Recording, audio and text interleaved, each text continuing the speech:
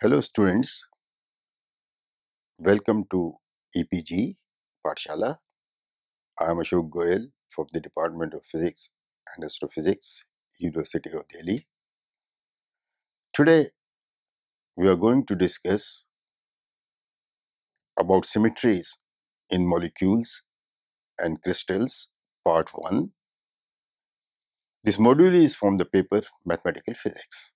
So students, let us see what we are going to learn in this module. In this module, you will learn the symmetry operations in crystals and molecules.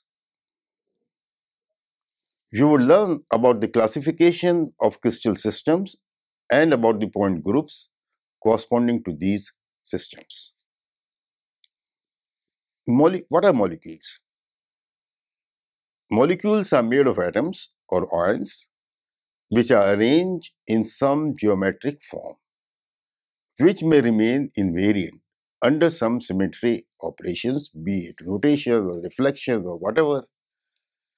Crystals, on the other hand, have a regular arrangement of atoms, molecules or ions, each repeating itself at all points in space, all space directions. It can be thought of as formed of a lattice and a basis. What is a lattice? Lattice is a regular pattern of points which can be in 1, 2 or 3 dimensions. The neighborhood of a point in a lattice is identical to any other point. A group of atoms, molecules or ions associated with each lattice point is called a basis. So a basic repeated unit of lattice is called a unit cell. And how is a unit cell specified? Unit cell in 3 dimensions is specified by 3 lengths A, B, C and 3 angles alpha, beta, gamma between axes, and they form the building blocks of the crystal. A lattice in 1 dimension is very simple. It is a repetition in a linear way of similar molecules or ions separated by a certain distance. Therefore, the lattice in 1 dimension is just specified by 1 length parameter, let us say A, as shown in the slide. A lattice in 2 dimensions is an arrangement of molecules in a 2-dimensional plane, and obviously it is specified by 2 lengths and 1 angle. For example, in the slide you can see the molecules being arranged in such a way that you have a lattice which is specified by 2 vectors A and B and an angle alpha between them. A lattice in 3 dimensions is obviously specified by 3 lengths and 3 angles as shown in the slide. In this case, the unit cell is defined as the cell with the least possible volume, which is given by the scalar vector product of A dot with B cross C, where A, B and C are 3 length parameters which specify the lattice, and the angles between them are specified by alpha, beta and gamma. Now, symmetry of molecules and crystals play an extremely important role in the study of the electronic structure of molecules and their properties like spectra, structure, dipole moments, etc. In the case of crystals, the symmetry allows us to study the diffraction of waves from crystals. It helps us to find the electronic structure, paramagnetic resonances, etc. Let us discuss the symmetry operations in a crystal.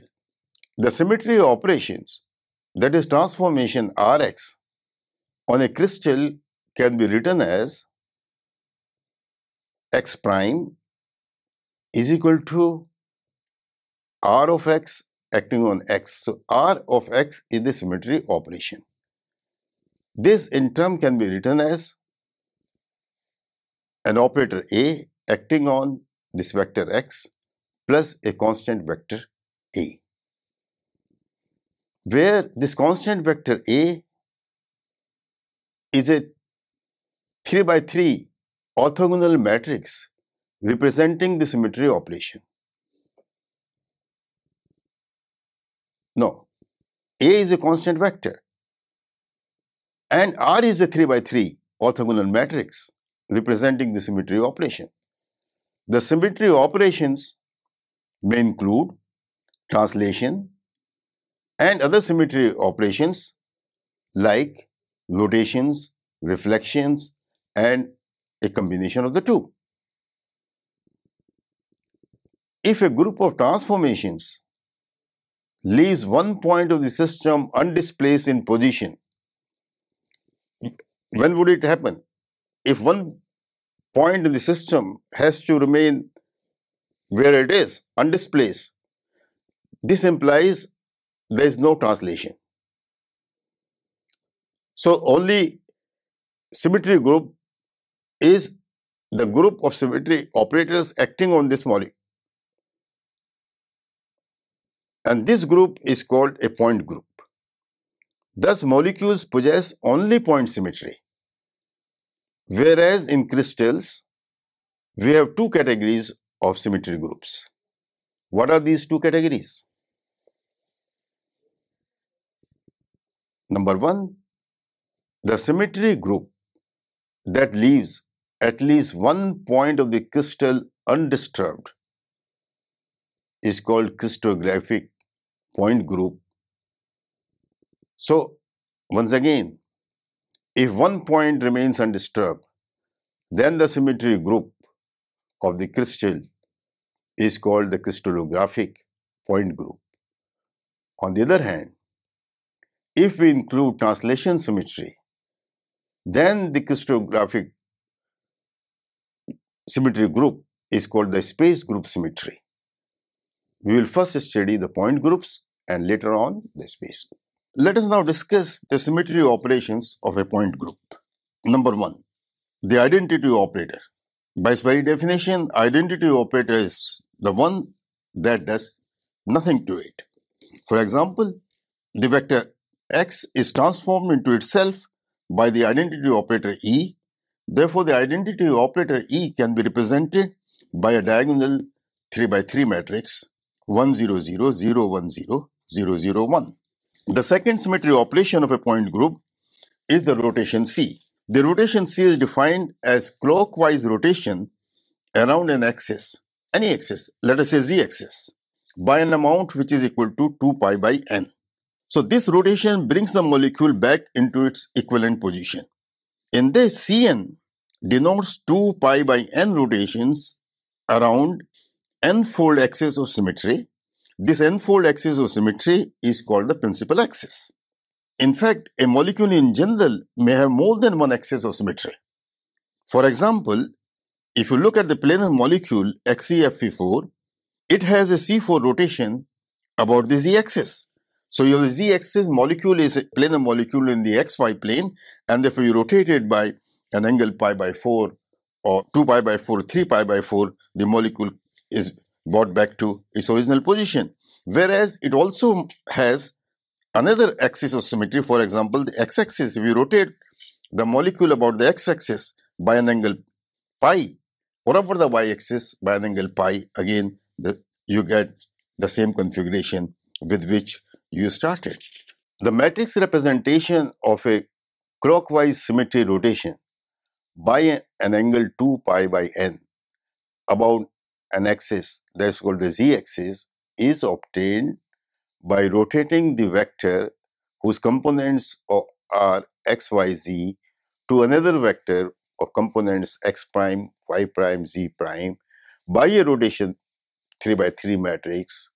If you rotate by an angle 2 pi by n, the rotation 3 by 3 matrix consists of elements cosine 2 pi by n, sine 2 pi by n 0, minus sine 2 pi by n, cosine 2 pi by n 0, and 0, 0, 1. This is the rotation about the z-axis, and obviously it leaves the norm of the vector invariant. The next symmetry operation is reflection. The molecules may also exhibit symmetry under reflection in a plane. If the plane is perpendicular to the principal rotation axis. It is called the horizontal plane and is designated as sigma h. And if the plane of reflection contains the principal axis, is called the plane sigma v.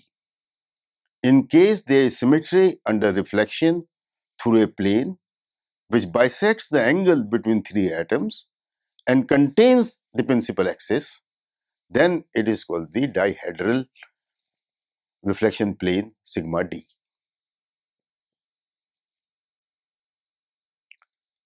For the above planar molecules, the plane sigma h, sigma v and sigma d are shown in the slide. Symmetry operation rotations, we have reflection. A molecule may exhibit symmetry under reflections. The reflection can be in a plane which can be perpendicular to the principal axis. It could be a plane which contains the principal axis, or it could be a plane which contains the principal axis but bisects the angle between three molecules. These three planes of reflection are specified by three notations: sigma v, sigma h and sigma d. Sigma v is the plane of reflection which contains the principal axis. Sigma h is the horizontal plane which is perpendicular to the principal axis, and sigma d is the plane which contains the principal axis but bisects the angle between any three atoms or molecules. For example, if you look at the reflection in the xy plane, then what the reflection does is to leave x and y components of the vector unchanged and shift and change the z component to minus g component.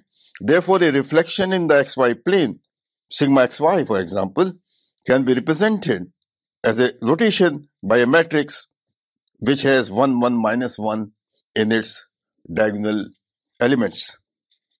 So after rotation and reflection, we have inversion, the symmetry of inversion. What happens in this? The molecular shape may be such that all points on the molecule are reflected through a single point.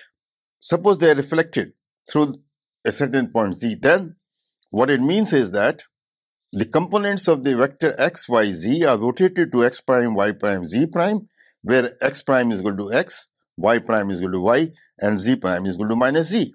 Now, another symmetry, which is called the improper rotation, is a rotation by an angle of 2 pi by n about some axis of rotation, and then followed by a reflection.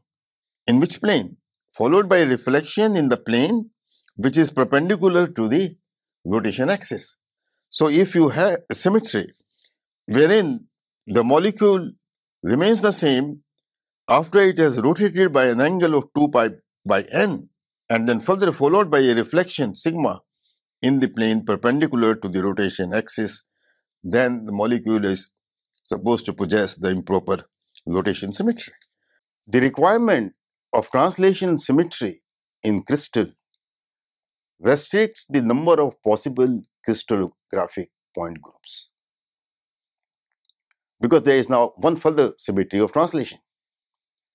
The lattice appears to be identical viewed from any point in the lattice, and therefore if the rotation by a given angle about an axis passing through a lattice point is a symmetry of the lattice, then the rotation about a parallel axis passing through another lattice point is also a symmetry.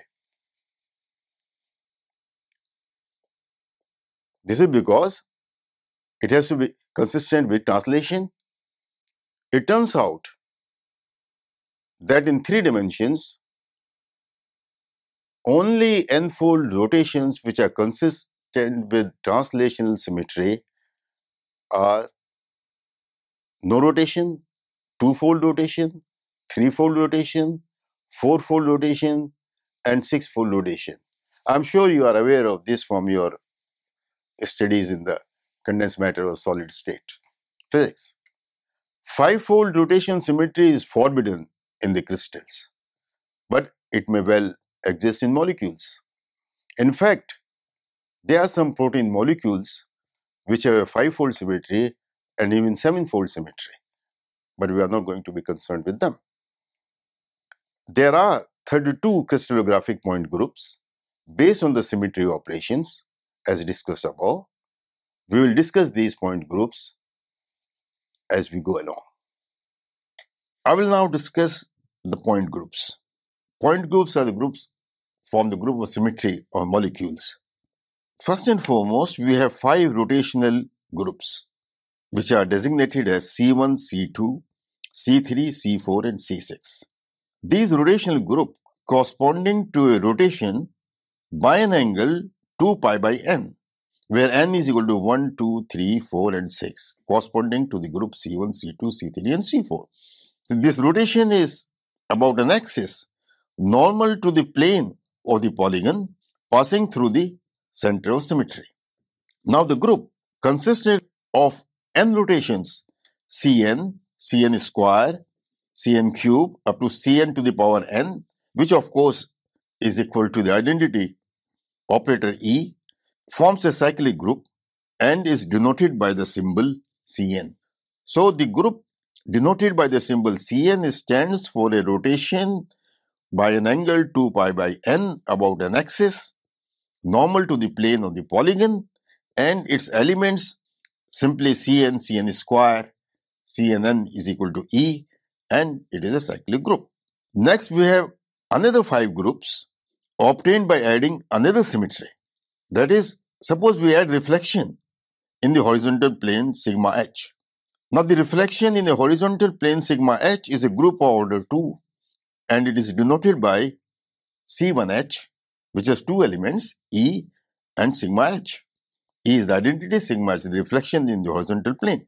Then the 5 groups obtained by rotation and then reflection, that is the resulting 5 groups obtained by adding rotations, are obtained by the direct product of the group Cn with C1h, and this is denoted by CNH, which is a direct product of Cn and C1h.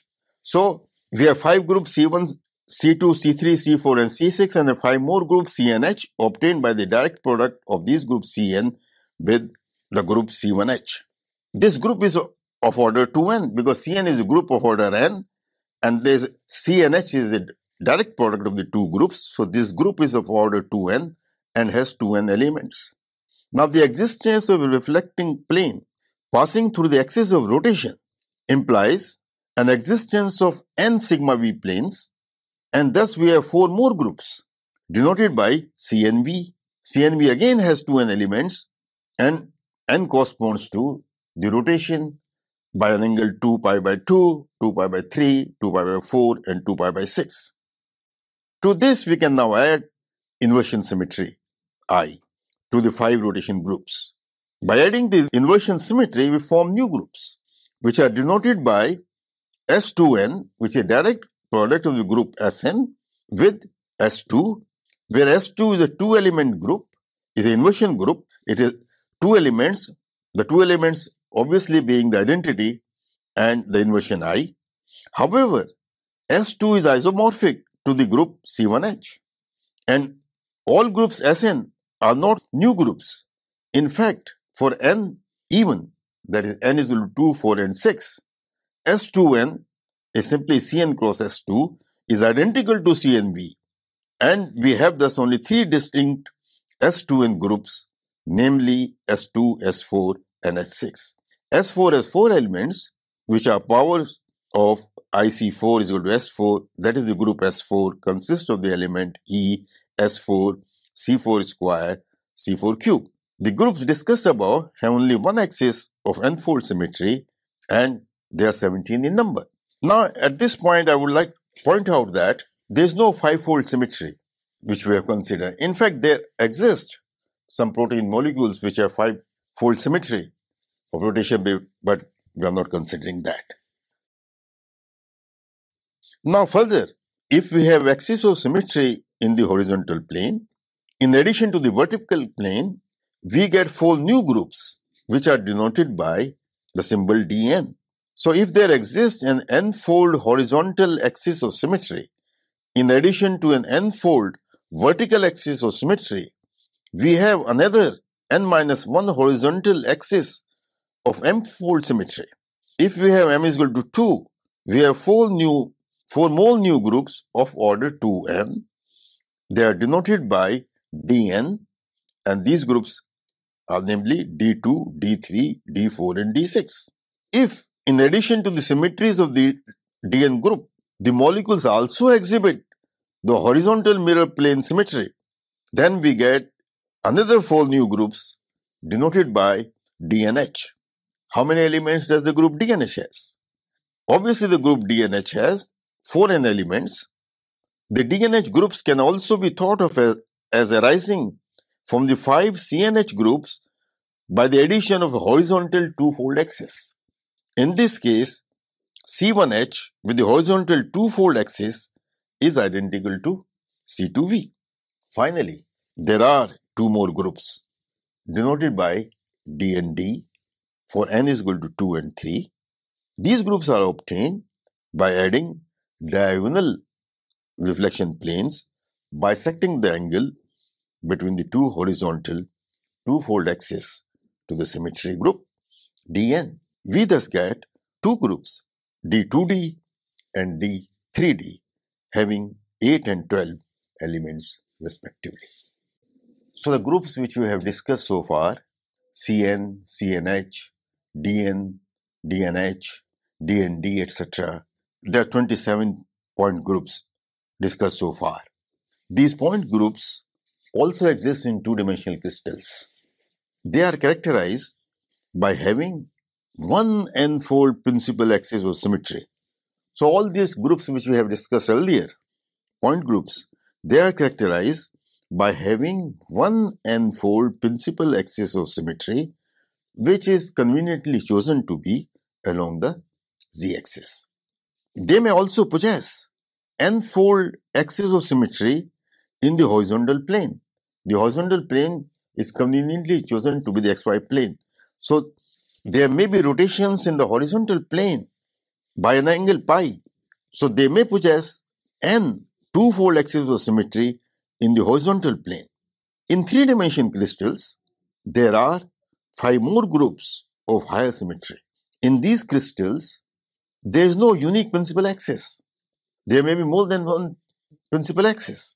These groups are also characterized by the existence of 4 three-fold axes along the 4 diagonals of the cube and are referred to as the cubic system. So a cubic system of groups is a system which have high symmetry. In these crystals, there is no unique principal axis. The largest point group of a cubic symmetry is known as OH. The group OH has 48 elements. What are these 48 elements? These 48 elements consist of 24 proper and 24 improper rotations. The 24 rotations constitute a subgroup of OH and is denoted by the symbol O, which is called the cubic group of proper rotations. Now, what are the 24 elements of the group O? The 24 elements of the group O consist of course, the identity and the rotations arising from the existence of 3 four-fold rotations. So, there are 3 four-fold rotations about the x, y, and z axis passing through the center of the cube. So, you have the center of the cube, the rotation by an angle 2 pi by 3, that is 3 four-fold along the x-axis, y-axis, and z-axis passing through the center of the cube. It further comprises of rotation of pi by 2, pi and 3 pi by 2 along the x, y, and z axis. So, what are the elements? The elements are identity and rotations arising from the existence of 3 four-fold rotations about the x, y, and z axis passing through the center of the cube, and it comprises of rotations of pi by 2, pi, and 3 by 2 along x, y, and z axis. In addition, There are 6 two-fold rotation axes about a line joining the center of opposite edges. For example, if you look at the slide, you look at the 2 opposite edges with center E and F. So if you consider an axis passing through E by F, then there is a two-fold symmetry, rotational symmetry, because if you rotate the molecule about an axis passing through E and F by an angle equal to pi, the molecule comes back to its own position. And since there are 6 such possible axes, so we have 6 two-fold rotation axes about these lines joining the center of opposite edges. There are 6 such opposite edges. Notice that there are 6 such axes corresponding to 12 edges in a cube. In addition, there are 4 three-fold axes of symmetry along the 4 cube diagonals. The remaining 24 elements of the group OH are obtained by combining the above 24 rotations with the inversion operator I. These operations are given by rotations followed by an inversion, namely the operation IC4, IC3, IC2, etc. The group OH is thus given by the direct product of the group O with the group consisting of 2 elements E and I, the inversion group. The groups OH and O are also known as full octahedral and octahedral group of proper rotations, respectively. There is another important group. This group is a regular tetrahedron group, denoted by the symbol TD. This group has 24 elements, and this is also a subgroup of the group OH. What is a regular tetrahedron? A regular tetrahedron can be inscribed in a cube by joining the points A, B, C, and D marked in the cube as shown in the slide. Clearly, inversion and 4-fold rotations are not the symmetry operations of the tetrahedron. There is no point in the tetrahedron wherein we can consider that to be a center of inversion. There is no such symmetry. The 24 elements of the group TD comprise of 12 elements corresponding to improper rotations and the subgroup of 12 proper rotations. So TD group consists of 12 improper rotations and 12 elements in the proper rotations.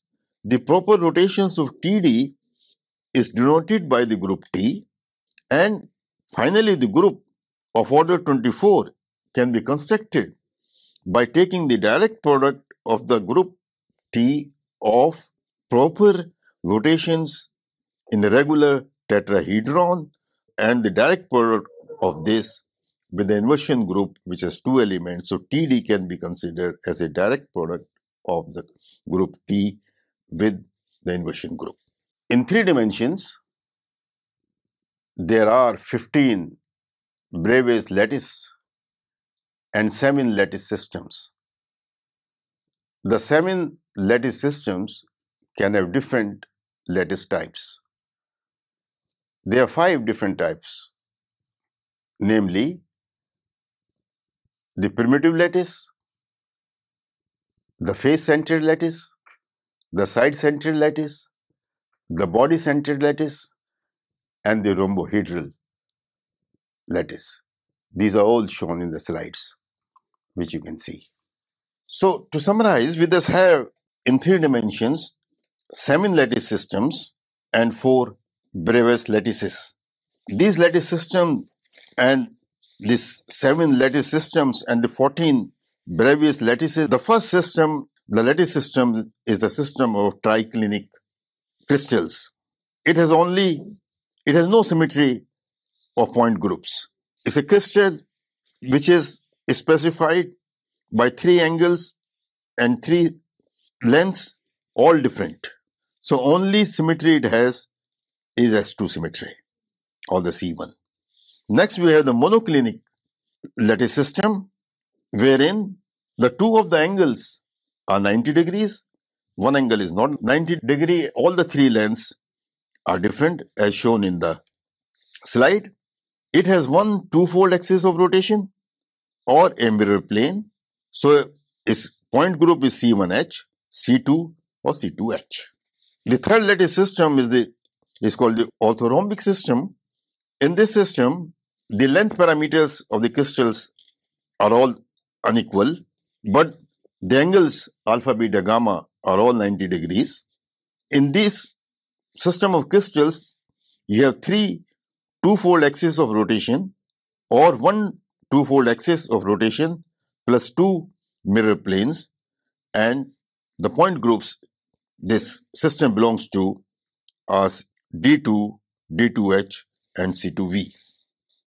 The fourth one is the tetragonal system, wherein all the angles are equal and two of the length parameters are equal and the third is different. This has a four-fold axis of rotation, and the point group these crystals belong to are S4, D2D, C4, HV, D4, D4H, etc. The fifth system is a system of trigonal crystals in which all the length parameters are equal and two of the angles, all the three angles are equal, but none of them is 90 degrees. It has a simple threefold axis of rotation. So its point groups are C3, S3, D3, D3H, etc. So the sixth lattice system, which we consider is the hexagonal system, it is specified by two angles alpha and beta is equal to 90 degrees, two of the length parameters to the same, and the third one being different. It has one six-fold axis of rotation, and the point groups these crystals belong to are C6, C3H, D3H, and C6H. Finally, we have the cubic system. The cubic system consists of the groups which we have discussed earlier, the group T or TH or TD, and the group O and group OH. We have in this cubic group, we have three subcategories: PCC, BCC, and FCC. Face cube crystal, body cube crystal, point crystal, etc. In this, we have all the three lengths equal and all the angles equal to 90 degrees. The group is specified by one threefold axis of rotation and other axis in the horizontal plane and reflections, etc. And the point groups these crystals belong to are T, TH, TD, O, and OH. So, students, let us summarize what we have learned in this module. First and foremost, we have learned that the lattice in three dimensions is specified by three lengths and three angles. The unit cell has the least possible volume and is given by the vector triple product A dot B cross C.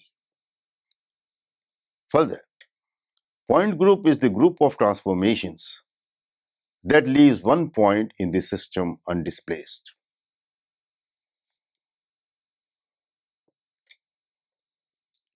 Inclusion of translation symmetry in the crystals result what are known as a space group symmetry.